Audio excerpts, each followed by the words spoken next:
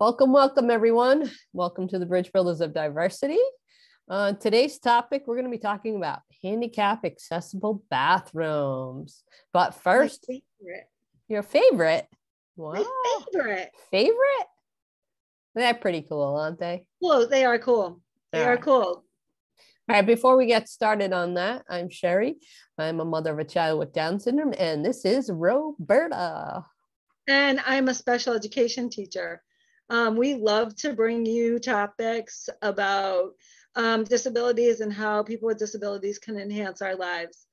So we do all topics on disabilities. So if you like to a topic on any type of disability, put it down in the comments below and we will respond. And while you're commenting, you can hit that bell notification, subscribe, like, and leave us a comment.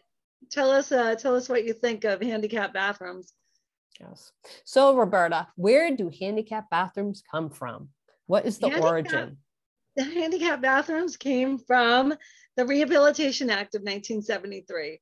Under Section 504, it was illegal to discriminate against anyone if you were an organization that received any kind of federal funding. So that covers like schools, medical facilities, nursing homes, municipal buildings. So in order for things to be accessible, that means you have to have a larger bathroom, a bathroom that a wheelchair will fit in, a bathroom where someone can do, say, a sliding transfer. That's where it came from. And that has brought the joy of handicap bathrooms into our lives. The requirements of the law apply to employers and organizations that receive federal funding.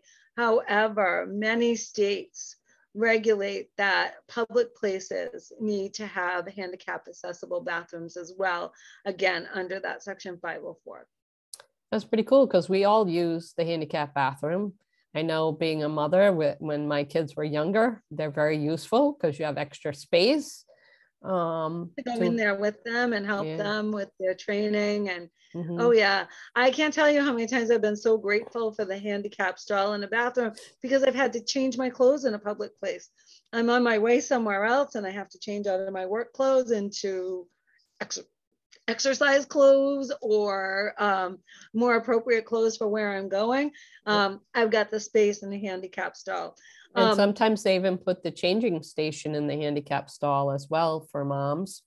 Absolutely, absolutely. And it's wonderful when you have a baby or a toddler and there isn't a changing table to have that extra space and that privacy in a handicap stall. I also had to use a handicap bathroom after I broke my legs. I was in a wheelchair for 3 months. I was a member of the disability community for that time. And I realized full on impact of the importance of a handicap bathroom. And even after I got out of a wheelchair, I was still using the larger stall when I was in crutches because there was room for me and my crutches in the stall. So when you think about it, don't you know that when things are accessible for people with disabilities, they benefit everyone. Anyone ever try to take a stroller up a set of stairs? You're grateful for that handicap ramp, aren't you? Well, thank the Rehabilitation Act of 1973 under Section 504. Yes, because even as people age and stuff like that, those ramps are helpful. Even my son who has low muscle tone, handicap ramps have come in handy because he can be, even still today, can be a little shaky on stairs. So those ramps come in handy. As do the handicap accessible bathrooms. Yes. Again, when we make accommodations for the disabled, everyone benefits. Yes. Yep. Absolutely. And that also goes along with kids who learn differently. If we taught to kids who learn differently, everyone can learn and everyone's included. But when we just teach to the way typical people learn, 20% roughly of the population gets left out. Right. And there's another group of people that benefit from Section 504 is children with learning differences like ADHD or hearing loss without any other disabilities. Students who might have low vision. those accommodations are provided under Section 504 of the Rehabilitation Act of 1973.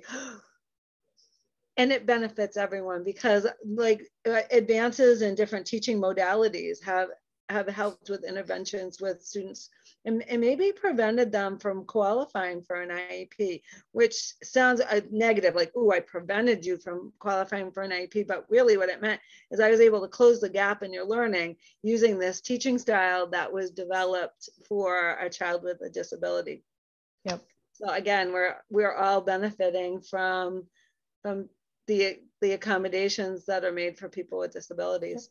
If you like our content, please like and subscribe to our channel and share our video. And again, if you have any comments or any topic on disabilities, please comment down below. And if it's a topic we're not familiar with, we will certainly research it, because Roberta and I like to do that kind of stuff. We do. And we love finding out just how beneficial it is to include everyone. Absolutely. Inclusion is a good thing. All Inclusion, right, guys. What's that, Roberta? Inclusion benefits everyone. Absolutely. All right, everyone. We appreciate you. Thank you so much. We love you. Love you.